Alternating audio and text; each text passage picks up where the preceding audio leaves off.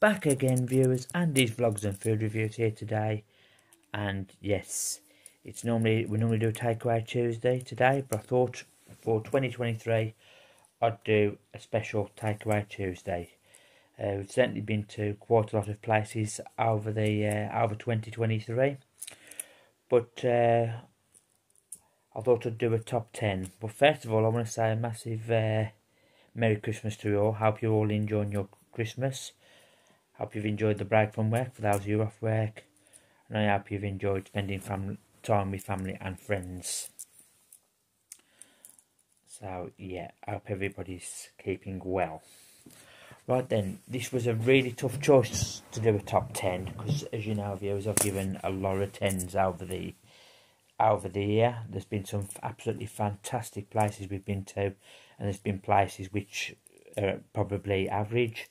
And then you've got your places which are, places that perhaps you wouldn't go to again. But it was a tough choice, and I've based it on, this is just my personal opinion, and my opinion only, as I always say. Right, we will start in 10th place, and yeah, Burger Boy is coming in 10th place. Yeah, Burger Boy that we did in Birmingham, if you remember, we did in Great Bar. Very, very nice American style burger. If you can remember, we had all that cheese on. Got a really lovely taste to it. We had a nice little box of fries coming in, a nice little box meal. Parking wasn't a problem. Enjoyed it. I just thought the price was a bit expensive. So that is why it is in 10th place. I will make it just brief what I say about each one. So just to let you know, it's just going to be a brief outline of each one, what I say. In 9th place, I'm going to go for Penny's Cafe. Yeah, I thought Penny's Cafe was really nice. The only thing I thought with Penny's Cafe was, the debate was, could it have come with mushrooms? Yes, I do remember I could have said at the time that I could have asked for mushrooms, but I did ask for extra black pudding. Could it have come with mushrooms? The jury is out. I've had some good breakfast where it comes with mushrooms and black pudding and a few extra things. But I still warranted it a 10 because I thought the food was very nice and I enjoyed it and I ate all of it. So yeah, I can't complain other than that. But that is why I put Penny's Cafe in 9th place. In 8th place was the Armenian kebab house in Blackpool. Now this was absolutely superb kebab that I had in Blackpool. Probably the best kebab I've ever had actually. It was got loads of taste to it. Really enjoyed it. Decent price, plenty of places to park, and it was right up the other end, well past the Pleasure Beach in Blackpool. Really enjoyed it, would return. So that is why that is in 8th place. In 7th place, I gave it to Wong's Chinese in Wentfield. Now, Wong's was very nice, got a lovely taste to it, lovely Chinese. Really enjoyed it, very good price. I always think with Chinese, it's got to have that bit of kick for me, for it to be. So I'll eat it. Definitely had that bit of kick to it. Hence why I've given it 7th place. In 6th place, I'm going to give it to Happy Garden in Kings Winford. I thought this had just a little bit of edge on Wong's. I just really remember this one very well. And I definitely remember it, and I remember how spicy it was. And I bought my other half one, and even she said how spicy it was. But this one's a fantastic Chinese. I highly recommend this one if you live in the Kings Winford area. Thoroughly enjoyed it, plenty there. Couldn't eat another thing after it. I was absolutely stuffed after it, to be honest. But good price, very good meal, very impressed with it. Would return. 6th place, I gave Happy Garden. In 5th place, I'm going to give it to the Victoria Chippy in Tipton. Now, that's been a very popular chip shop around Tipton. When I used to live up Tipton, you always enter the Victoria Chip Shop. There is one around the corner called Andy's, but I think the Victoria's always had the edge on Andy's, in my personal opinion. That is. Yeah, the Victoria Chip is very good. The chips are always nice. Do plain and battered chips. Got a decent menu. Plenty of places to park because you've got a big car park at the back where we parked when we did it. Price was very good as well, so hence why I gave Victoria Chippy 5th place. In 4th place, slightly ahead of it, I've got to go for Scoff's Chippy in Cowsley. Yes, I thought Scoff's has just got the edge on the Victoria Chip Shop. They had a few more options on the menu, slightly more than the Victoria Chip Shop. I remember it very well. The chips in Scoff's, again, very, very nice. I really enjoyed the food there. Again, plenty of places to park. They've got a car park in Cowsley, which has got plenty of parking spaces, so you can go to Scoff's. The price was very good as well, and there's quite a few, there's some nice little shops round by Scoff's as well that you can go to. There's a Greg's there, and there's Heron Foods, and there's a Bookies if you like, if you're into your betting, and so on. But yeah, that gets 4th place for 2023, does Scoff's.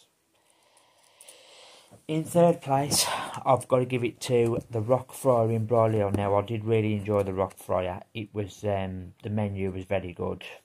I thought the prices were exceptionally good. When I got to the Rock Fryer, it was actually, what do I eat? Because there was that much on the menu.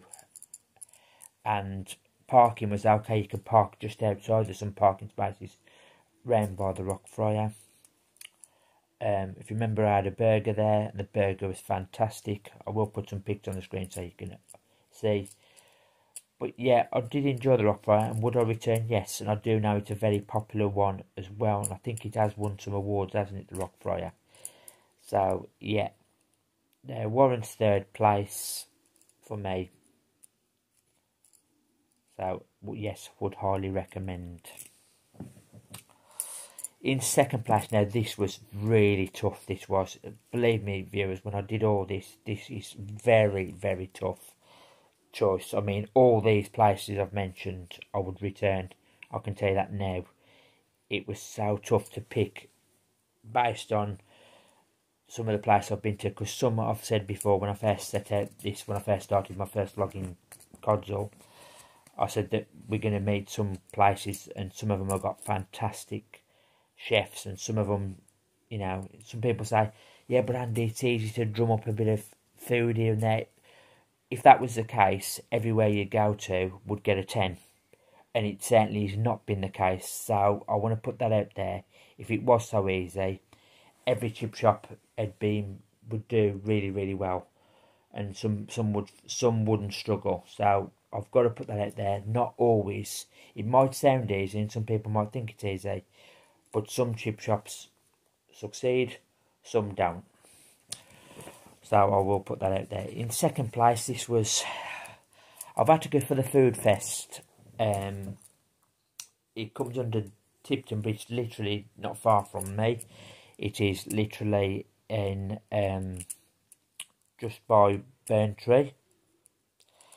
So yeah, what do I think of Burntree Island? That is, well, by where Burntree Island used to be, nearby the Toby.